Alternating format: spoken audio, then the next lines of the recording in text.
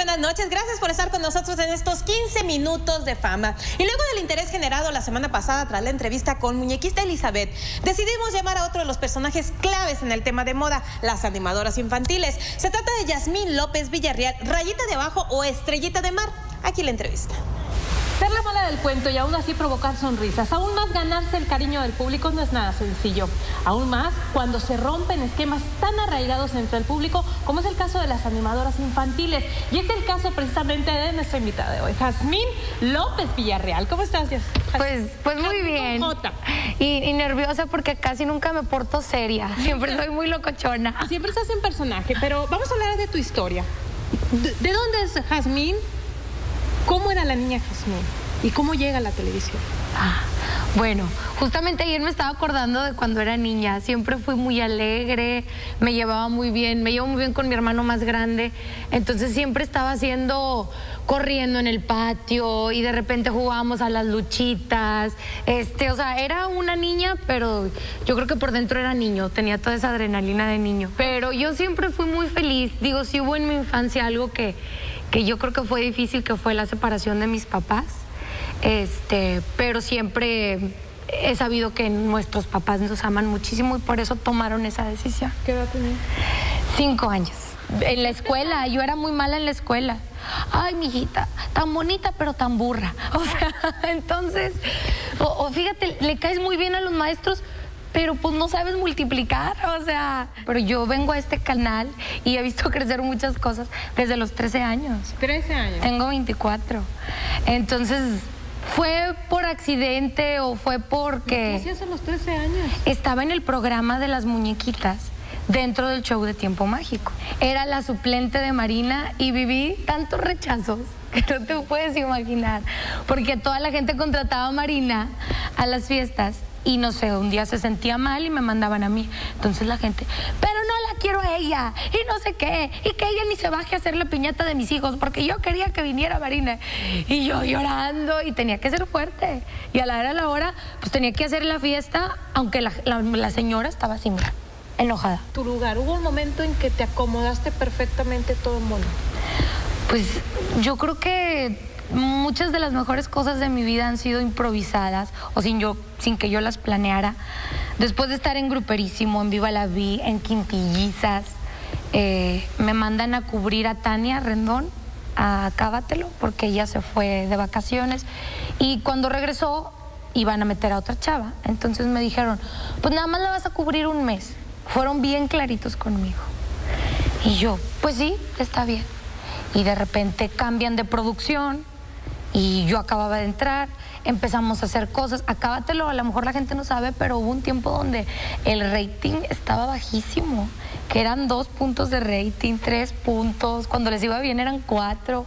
Yo entré en esa época y fue bien difícil porque me tocó producción nueva y me tocó que la gente que estuviera ahí tampoco me quería. O sea, me tocó muchas situaciones muy difíciles e incómodas. ¿Se trataron mal? ¿Te sentiste agredida? Sí, desde el primer momento en que fui. ¿Qué hacías? Me aguantaba, tenía el nudo en la garganta y muchas veces decía, ¿qué estoy haciendo aquí? O sea, ¿por qué tengo que aguantar 2 horas de programa o estar vestida así? ¿Y por qué tengo que aguantar que me hagan caras, que me digan cosas? Dije, Diosito, dame fuerza. Rayita llega después de unos meses de yo estar en Acábatelo. Fue también muy improvisado, Rayita. Un día me dice, ese personaje ya existía, lo hizo Vivian Cepeda, pero no funcionó. Sí, alguna vez lo hizo Vivian, es cierto. Yo creo que a lo mejor no funcionó, ella tiene otro tipo de características. Y a mí me dijeron, bueno, vas a hacer tú una payasita. Yo me topé a Yoyita y le dije, Yoyita, préstame un vestuario, por favor. Y me lo prestó, y es ese rojo con blanco que uso. No me esperaba con Rayita darle al clavo a todo el público, porque voy a fiestas infantiles, voy a fiestas de adolescentes, voy a fiestas de señores y voy a fiestas de viejitos. Ha sido muy difícil mi participación, yo creo que dentro de esta televisora, porque he hecho muchas cosas que la gente no se atrevía a hacer o a decir. O sea, las muñequitas son bien portaditas y no se les debe de ver el short. Y qué esperanza que tú vayas a brincar y vayas a jugar al burro bala. Yo como estoy acostumbrada a hacer eso desde chiquita, para mí se me hace algo muy normal. Y de hacerlo enfrente de una cámara se me hace algo todavía pues más normal. Así soy detrás de la cámara. Pero sí hubo muchos reclamos, muchos, y de muchos payasos. ¿Ya has pensado en operarte? Sí, claro. Una vez fui con un cirujano. ¿Y lo vas a hacer? No sé. Yo creo que ahorita no quisiera operarme la nariz, pero ¿te has siempre, operado algo? nunca, nada. Había dicho que las boobies, pero de repente me crecen y de repente se me esconden. No se pierda la segunda parte con esta entrevista con Jazmin Lopez Villarreal, en donde habla de temas cosas muy fuertes, entre ellos, por supuesto, los problemas que ha tenido Estrellita del Mar. No, yo soy... ¿Quién eres? ¡Qué rico!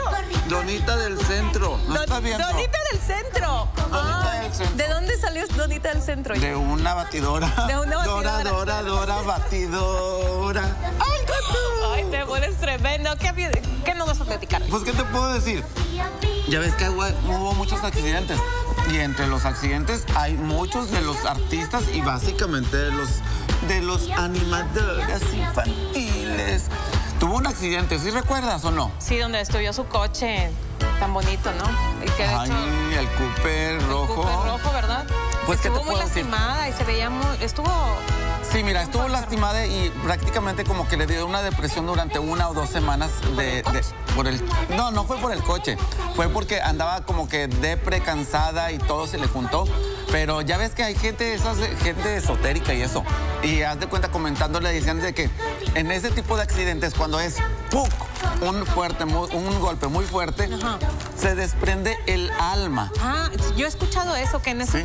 para evitar que tu cuerpo sienta dolor, ¿no? Para que tu cuerpo sienta dolor en un accidente muy fuerte, ¡pum!, se desprende el alma. Entonces ahí lo que dice la gente, o lo que dicen algunos esotéricos, es de que ella debería de haber muerto. Uy, no, ojalá y no, la lengua se les haga chicharrón. O sea, que ella, ya ves que te dicen, tú deberías de estar muerto. O sea, no. Rayita hay para largo y Donita y la otra y todas para largo. Pero ese gráfico que estábamos viendo fue el que le hicieron de broma, ¿eh? No es cierto. Sí, fue carambola, pero no fue avionazo y el barco. No, fue una carambola de 2 bandas. No. Una carambola donde... No, fíjate que gracias a Dios salió adelante. Bueno, y aquí tenemos mira, ahí está el coche. Mucho... Mira, pobre coche. Quedó. Bueno, y pobre de ella porque trajo collarín y estuvo fuera de tráfico, ahora sí como dicen, 1 semana y media y desgraciadamente le dio la depre que te digo. Pero gracias a Dios tenemos mucha Rayita y Donita, Estrellita y todo para adelante. Para adelante, adelante. Sí. Ay, báilale. ¿Quieres una mordidita? Claro, mira, esta se toca con cafecito, ¿no? Tiene esta de azúcar. Vamos a ir un corte, pero regresamos. No se vaya todavía la segunda parte de la entrevista con Jazmin Lopez Villarreal.